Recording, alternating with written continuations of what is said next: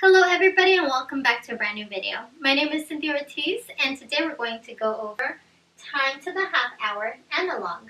Before we get into the lesson, let's go ahead and review the vocabulary. Half hour. 1/2 of an hour is 30 minutes. Half hour is also called half past.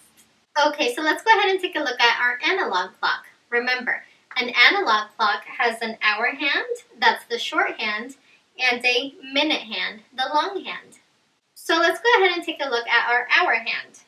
It is pointing between the 1 and the 2. This means that it is still 1.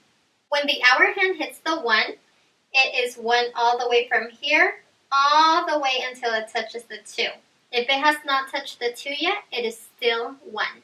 Now let's go ahead and take a look at the minute hand. Remember, we start at our starting point, 12, with 0. Then we will count by 5s as we hit each number. Ready?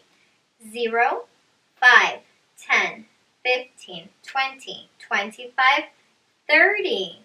When the minute hand touches the 6, it means it is 30 minutes past the hour. So in this example, it is 1:30. You can also say half past 1 because half of that hour has already passed by.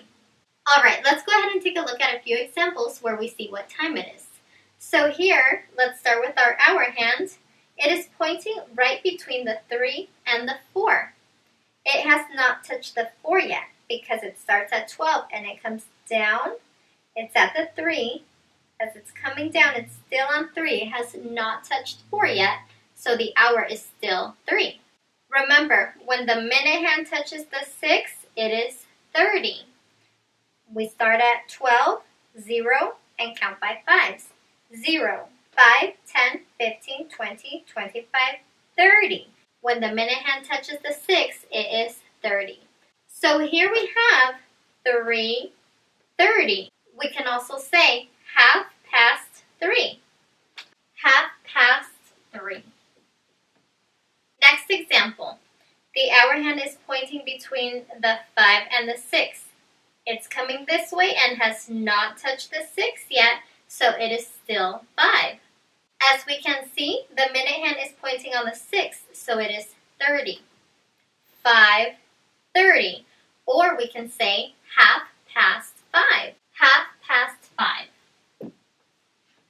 Very good. Next example. The hour hand is pointing between the 7 and the 8. We're coming this way, all the way to the 7. It has not touched the 8 yet, so it is still 7. And the minute hand is pointing to the 6. That's 30. 7:30 or half past 7. Half past 7. Very good. Okay, for this example, our hour hand is between the 9 and the 10.